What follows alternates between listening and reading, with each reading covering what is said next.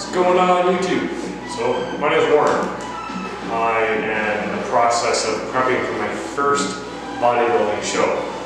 I've heard it before, got into fitness about 2 years ago, weighed a hell of a lot more than I do now, busted my ass, and now I'm in good shape.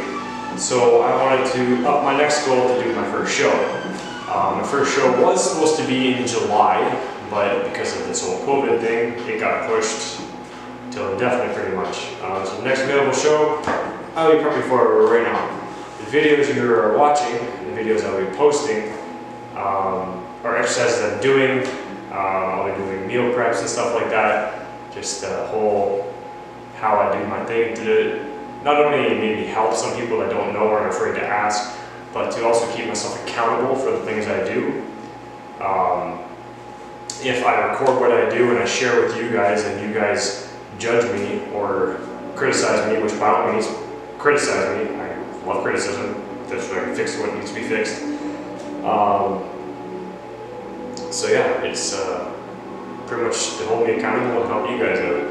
I'm not saying I'm professional in any way. Like I said, 2 years into fitness. Done a hell of a lot of research. I got one hell of a coach. His name is Chase Coleman. He's from Tilbury. If anyone from this area is leading coach, by all means hit up hashtag Tilbury, hashtag fitness, and talk to Chase or Alyssa. Alyssa is the female coach. Great people, great coaches.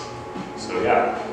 Anyways, the video you're about to watch is a whole kind of body exercise. Do each thing until you can't do it anymore.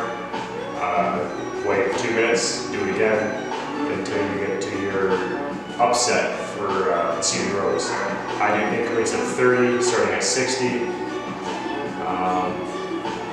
Yeah, so I go as much as I can until I can't no more, and that's it.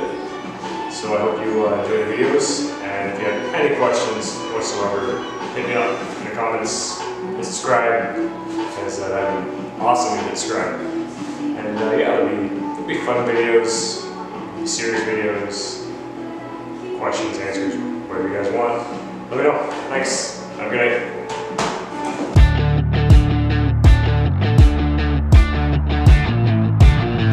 There's smoke in the sky again, so I'm getting high again. Take another hit to the diaphragm. I never drew the diagram, how to deal with this shit, so I still and lie again. Whoa, you're my dream, you're my nightmare. Life is a bitch, she don't fight fair. Leave you right there, I was hoping that you'd notice my despair.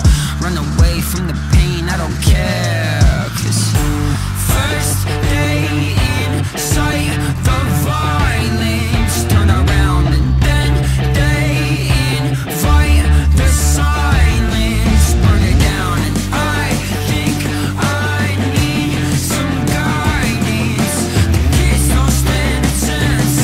No, the kids don't stand a chance. Old man, trouble back again, fucking up my plans like oh no, oh no. I'm back to the black again, getting fucked up again, oh no, oh no. Old man, trouble back again, thought I had the upper hand, oh no, oh no. I'm back to the black again, getting fucked up again, oh no, oh no. This cycle is repetitive, sex, rock and roll, sedatives, degenerates, need medicine, spend money. Hold on for a second. If words can be weapons, then what I say can affect it. They're not just words on a record, and I can choose to respect it or choose to infect it. But once it hits the water, it's too late to be selective. Cause one voice is enough to make sleeping giants wake up, to make armies put their hands up and watch whole nations stand up.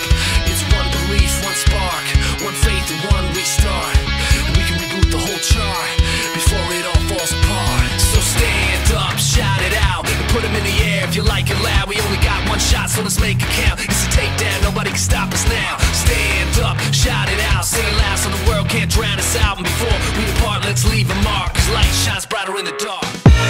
I live inside my own world of make-believe. Kids screaming in the cradles, profanities. I see the world through ice covered in ink and bleach. Cross out the ones who heard my cries and watched me weep. I love everything. Fire spreading all around my room. My world's so bright, it's hard to breathe, but that's alright. Hush.